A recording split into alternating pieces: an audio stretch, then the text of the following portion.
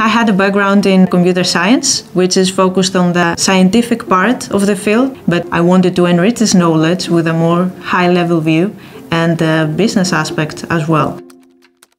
I always had a big interest in computer science, but at the same time I liked psychology, I liked anthropology and getting to know people.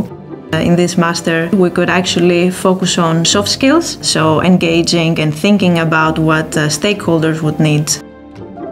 What I really liked about this master's program was the focus that was given into sustainability. It had the perfect balance between theory, but also really practical topics for projects.